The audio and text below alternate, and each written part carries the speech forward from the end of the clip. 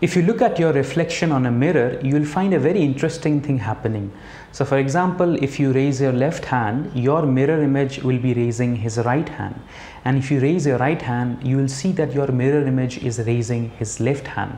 So in a way, your mirror image is inverted from left hand side to right hand side with respect to you.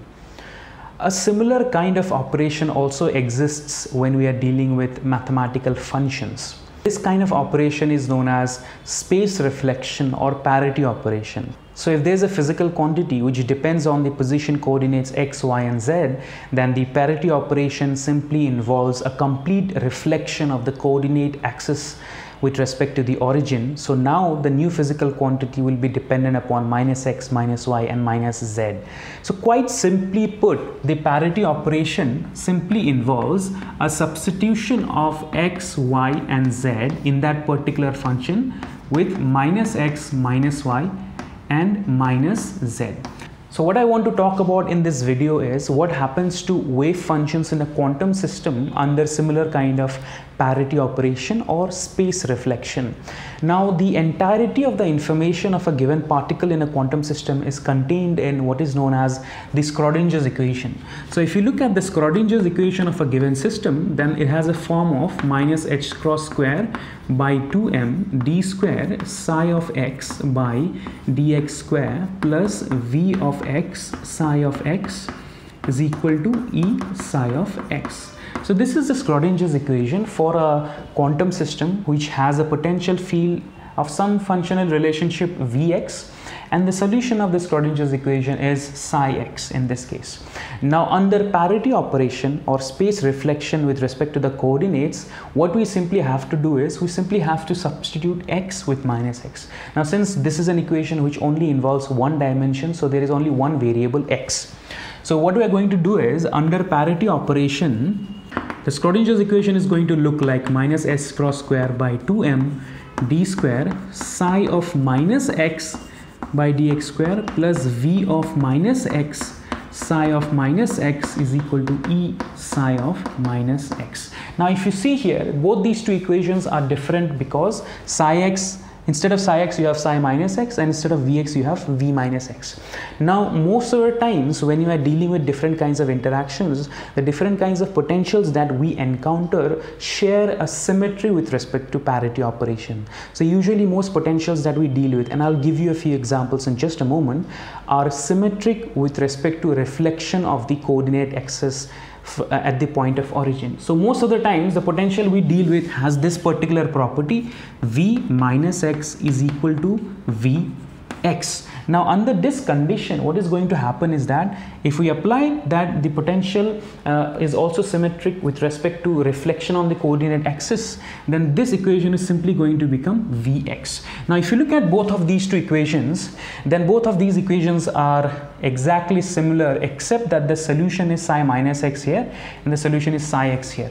Now you will realize that the solutions of the Schrodinger's equation is basically a result of the nature of the potential, and the nature of the potential is the same in both of these two cases. So the solution of the first equation, which is psi x, and the solution of the second equation, which is psi minus x, should have the same form.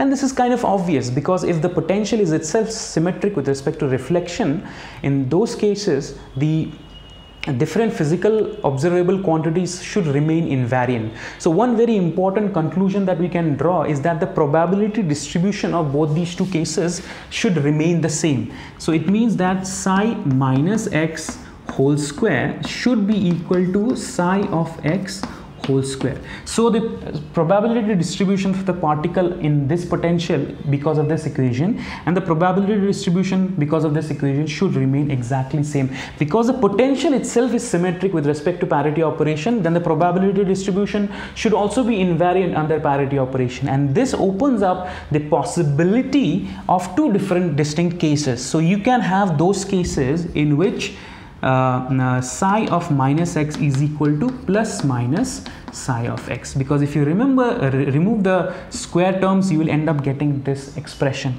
So this leads to two distinct possibilities. In one possibility you can have psi of minus x is equal to psi x, and in another possibility you can have psi of minus x is equal to minus psi of x. So basically what we are finding out here is that if the potential is symmetric with respect to reflection of the coordinate axis or with respect to parity operation, then its solutions will be of two different forms. So in the first case, when psi minus x is equal to psi x, this is known as even parity wave function. And in the second case, where psi minus x is equal to minus psi x, this is known as odd parity wave function. So whenever you are dealing with potentials which are symmetric with respect to parity operation, you will end up getting wave function solutions which can have even parity as well as odd parity. And one very simple example is that of the square wave potential. Now here I have drawn the first four wave function solutions of the infinite square wave potential. Now if you look at the nature of the infinite square wave, and if it is centered at the origin, let's suppose, then you will see that it is symmetric with respect to reflection of the axes. So if let's suppose this is the x-axis, and if the square wave goes from, let's suppose, minus a by 2 to plus a by 2, so basically it is centered around x is equal to 0, then the potential itself is symmetric with respect to reflection along the origin. Yes, so basically it satisfies this particular condition, v minus x is equal to vx. Now because of this, you will see here that the wave function solutions consist of both even parity wave functions and odd parity wave functions.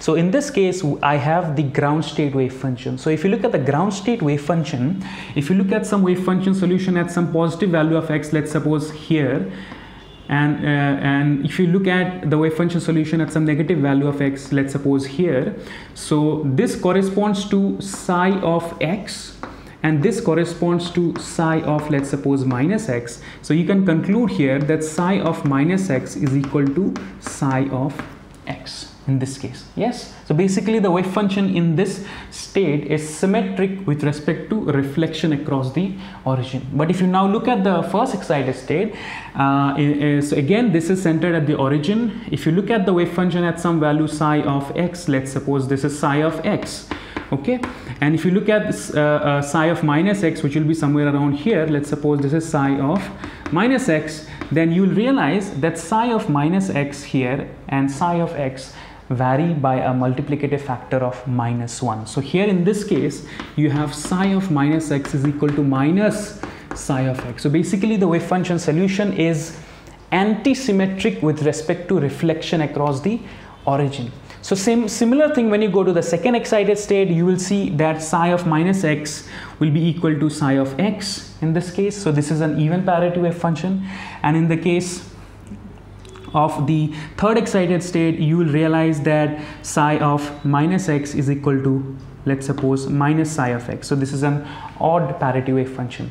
So the entire solution of all the wave functions of infinite square wave potential consists of alternate even odd parity wave functions. So the ground state is an even parity wave function, the first excited state is an odd parity wave function, the second excited state is an even parity wave function, and the third excited state is an odd parity wave function, and so on and so forth.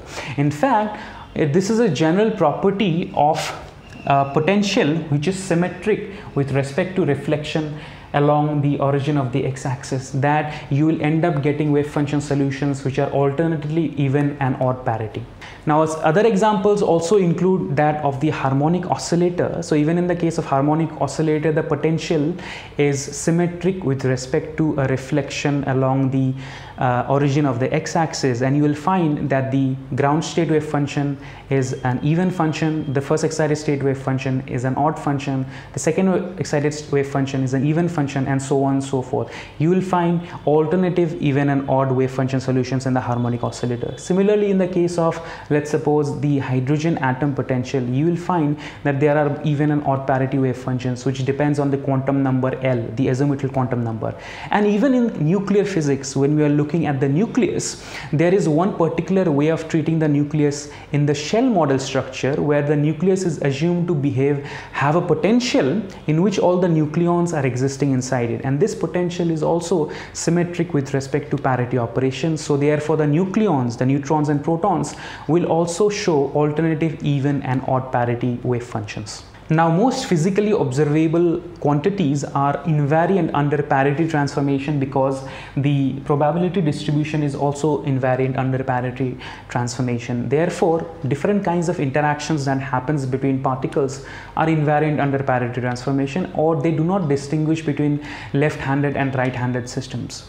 And this is true for different kinds of forces like nuclear forces or electromagnetic forces, and even in the case of classical mechanics. However, there are a few exceptions to these.